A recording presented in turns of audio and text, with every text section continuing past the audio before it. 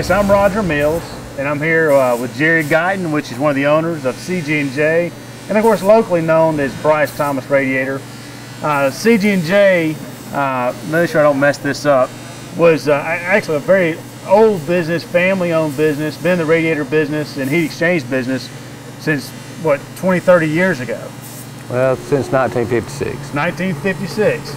And they do everything from a small Yugo radiator to industrial tanks, trains, you name it, type of radiators, and that's handmade. And we're going to be talking to you today with Jerry about the process after someone has called or emailed specs in to y'all, if it's a custom or a replacement unit that has come to you again via email or by phone call with the website. Once y'all have gotten those specs, what happens at that point? Roger, once we've got the specs, the parts are punched out, handmade, built, brought to us up here in the welding department. We assemble everything off of the blueprints, the drawings, and then once we get everything put together, we bring it back here to our pressure test station. Where we are now, and that's really behind us. Right. Tell me about this part, what happens behind us? What happens behind us is, once the part's assembled, we want to make 100% sure that there is absolutely no leaks in that product before we send it out the door. So Carrie takes each piece by hand, dips it down in water and puts air pressure on it. Depending on whether it's a small radiator with very light pressure or an industrial oil cooler that's got 200 or 300 pounds of pressure on it. Then we take the thing, make sure it's good. If there is any problem, it goes back to welding, gets repaired, brought back, and then Carrie will test it. And once it's tested and put that stamp of approval on it, then we take it over here, dry it off, get it ready to paint, box, and ship. Now, in the paint booth, I noticed I was seeing some earlier come through there. It almost looks like a custom car job. I mean, it's not a secondary deal. It is, you've got guys that seem to know what they really are doing back there. Well, yeah, they have to do it because we want everything to go out of here. This is a professional. That's what we want it to look like. And it's a paint booth, just like you would paint a car in. It's, you know, the backdraft, whole 9 yards. Right, so once it goes out of here, it's got to be just right. Now, as far as the shipping process goes, which is over our right shoulder, and we'll show some of that here in a little bit, but it's a pretty unique process too. I know that y'all ship some very small things and some very large things. We do. What are some of the larger products that y'all shipped out?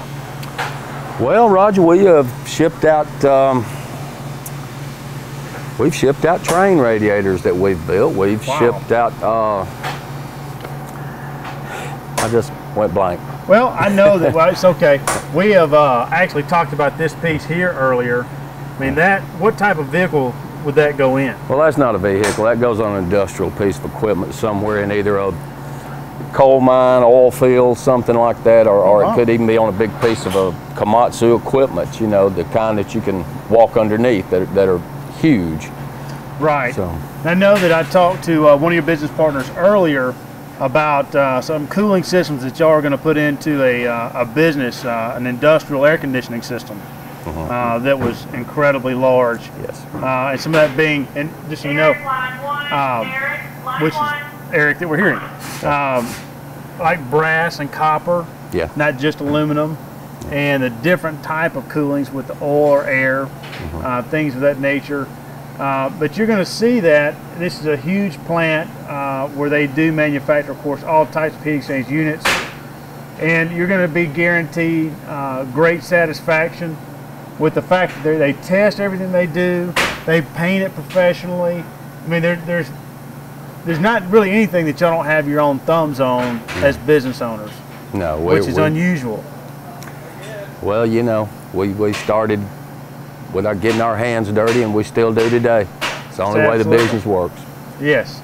So if you're looking for something first class in the heat exchange unit, whether it is for your car, whether it is for an antique or a truck, whether it is for a big and large industrial product, you can always look up CG&J. They're on the internet. You can find their blogs there. You can find their videos there. Just anything you can imagine that you'd want to know about heat transfer, you're going to get it. Or you can call them, of course, and ask them. So thank you so much, Jerry, for being with us today. Well, thank you, Roger. You taking time out of your busy, so thanks for that. Okay, thank you. And you're welcome. You're welcome. And please stay tuned. You'll see more videos coming out about their business. Thank you.